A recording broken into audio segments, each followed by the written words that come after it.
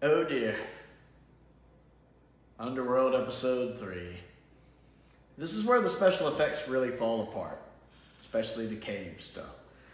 Like in my review for episode 2, I talked about how the cave CSO work wasn't that bad. It was done in an intelligent way with the choreography and the fringing not showing so bad because the caves were dark.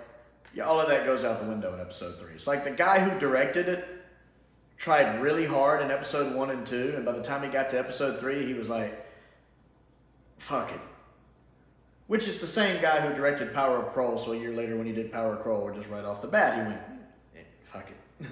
Explains why Power of Prowl is the way it is.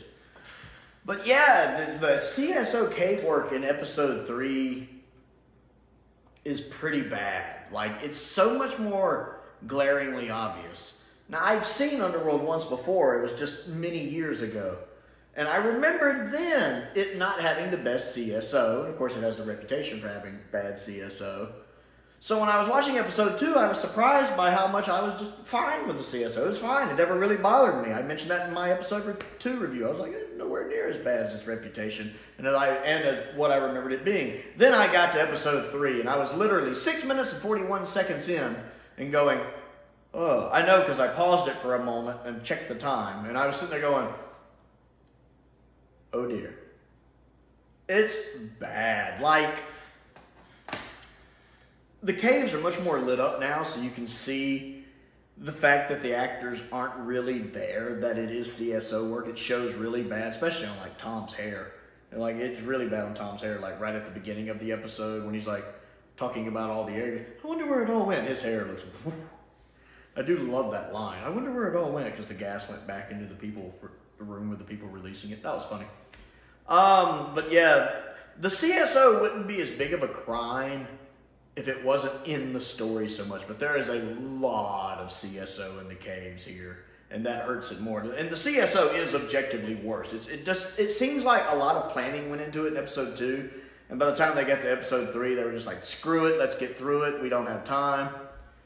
The choreography's not done as well. The light, it just looks glaringly obvious, and when you don't take as much time to make it look good, and you have so much of the episode that's in scenes in the caves, it just becomes glaringly obvious how bad it is. And it really sticks out like a sore thumb in this episode.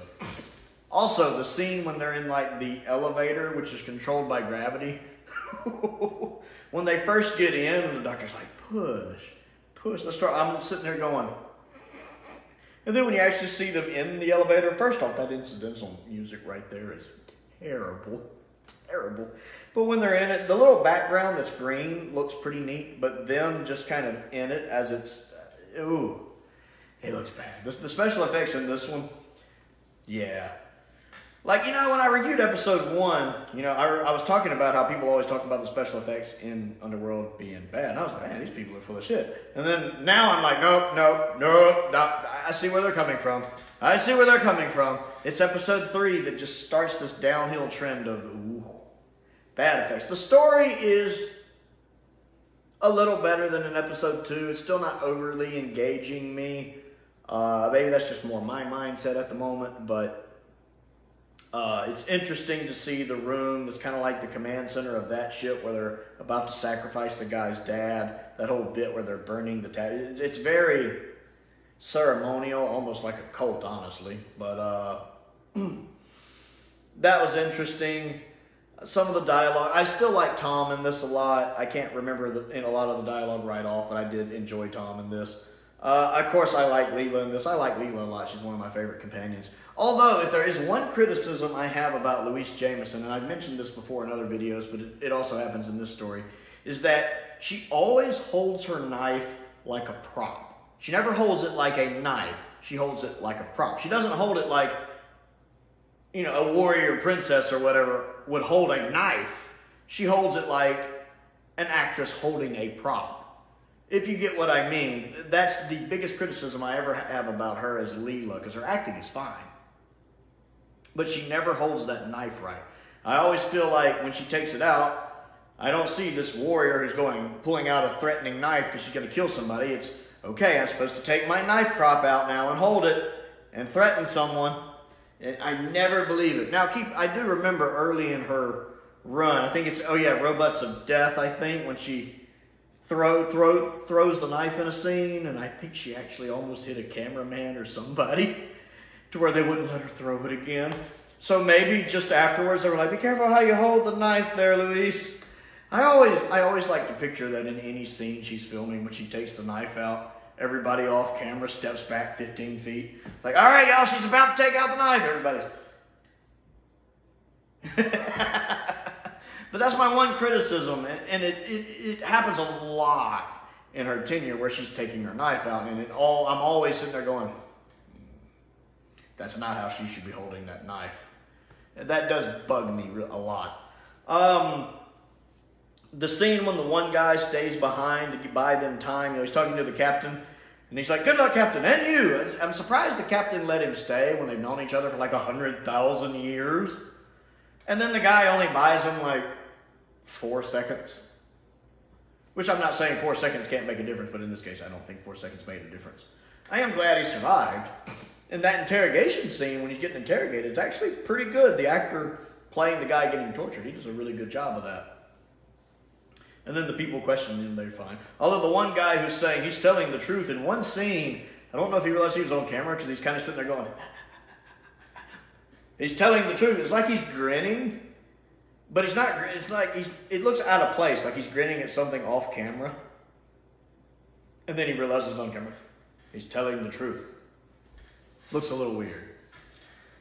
The little thing that the guy's wearing when he's being tortured, that's in another episode of Doctor Who somewhere. I recognize that. That little headset looks like, headphones, old school headphones he's wearing. I swear that's in another episode of Doctor Who. I just can't pinpoint which one it is. But I'm looking at it going, I know that from somewhere. Gotta be somewhere. So that's gonna bug me. The cliffhanger was a bit naff, just like episode 2's was. I forgot to mention that at the end of the last review. The episode 2 cliffhanger, when Tom just kind of puts his head down to where you don't know if he's leaning into work or if the gas is overcoming him. Meh. I figured he's just leaning into work, and sure enough, at the beginning of episode 3, that's all it was. And it's the same thing here when the guy just suddenly trips and falls and the cart starts to roll forward. I'm like, you clumsy old man. I don't know. For me, episode 1 has been the best by a country mile. I really enjoyed episode 1 and its cliffhanger, whereas 2, the effects were fine. The story was really dull. 3, the effects are... I like the laser effects, the little laser effects that fire, that little odd-looking green. It's a very alien-looking laser. I do like that. But other than that, the effects are... The story is better, but still not great. It's going to really come down to what episode 4 does to determine my whole opinion my opinion of the story as a whole.